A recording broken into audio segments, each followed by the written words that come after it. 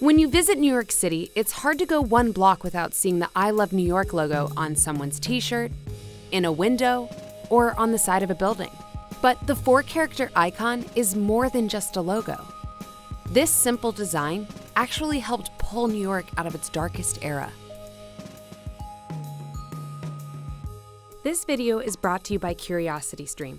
For 30 days of free access to thousands of documentaries, use our promo code Cheddar Explains when you sign up. The I Love New York logo has had a huge cultural impact on the big city. It changed advertising, it changed New York City, and not to be romanticist, but it literally changed the world. And who better to learn about the iconic logo from than the celebrated graphic designer who made it? Milton Glaser. I don't know exactly how to say what I do. I'm a graphic designer. I design all kinds of things, magazines, interiors, restaurants. The thing that people know me most for is the I Love New York identity.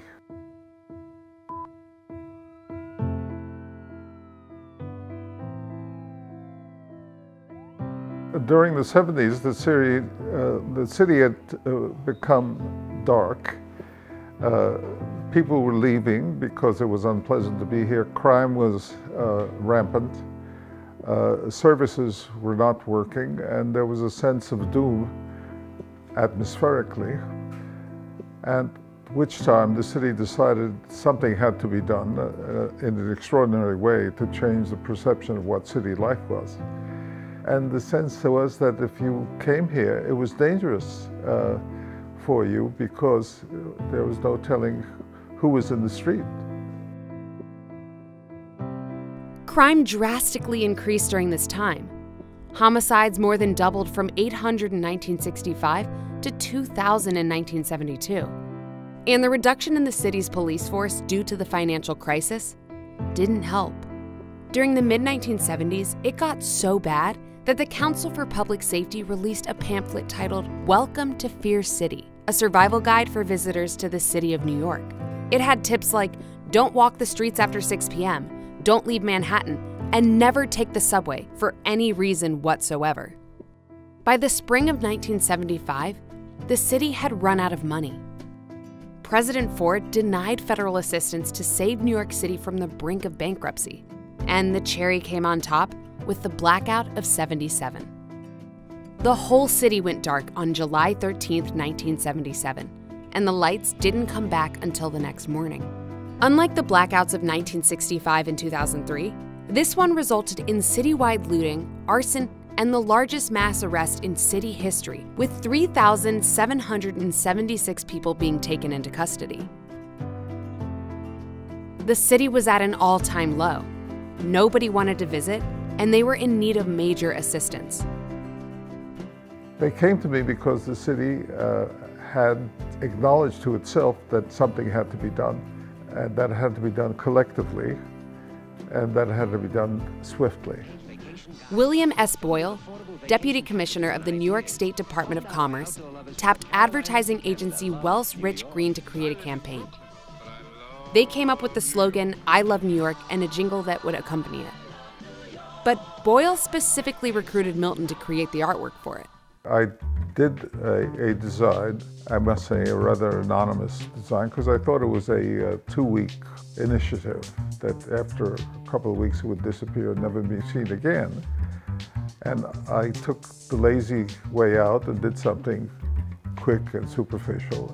But the following day, I was in a cab coming down here to the studio, and I realized there was a better way of expressing that idea, and that was to sort of use the heart and change the meaning of a heart from a noun to a verb. In any case, I called up the guy, Bill Doyle, who had given me the assignment, and told him, listen, Bill, I understand you had my first sketch approved. He said, yes. I said, well, I have a second thought. He said, no. We don't want second thoughts. They approved it. I don't want to resubmit it. I said, let me show it to you. I showed it to him. He said, this is better. The agency moved forward with Milton's new design, and the city changed forever. According to Douglas C. Frechtling, the director of the U.S. Travel Data Center, It was the first time a catchy phrase had been backed by dollars. And the campaign worked.